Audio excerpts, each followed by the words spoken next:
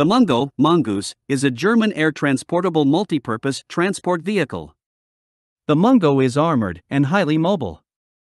It was jointly designed by Kraus-Maffei Wegmann and Rheinmetall specially for the German paratroopers.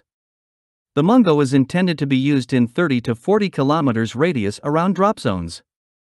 Eventually, this transport vehicle was adopted by the German Army.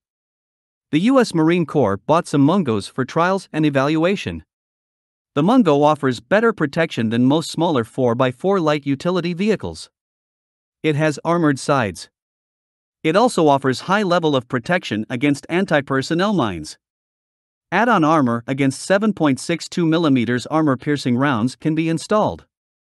Sometimes a 7.62 mm machine gun is mounted on top of the roof. Troops can use their weapons to shoot out of the vehicle. This light utility vehicle can transport 10 troops or 2,000 kilograms of cargo. It can be converted into cargo truck in less than 5 minutes. Mungo uses commercially available multicar 4x4 chassis.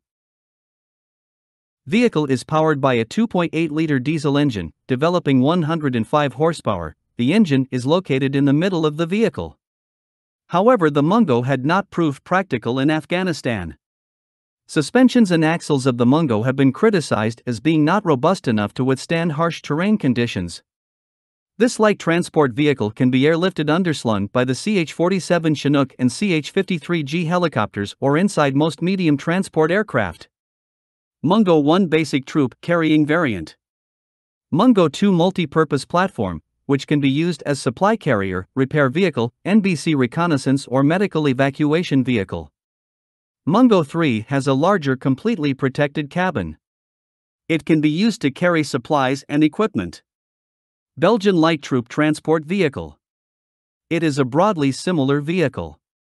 In 2017, Belgian Council of Ministers approved proposal to equip Belgian Special Operations Forces with 199 new armored transport vehicles, similar in concept to the German Mungo.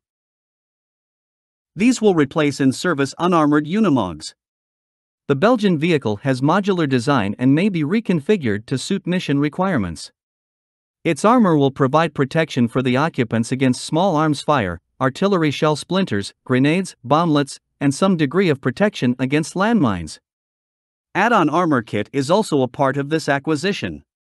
Deliveries are expected from 2019 to 2021.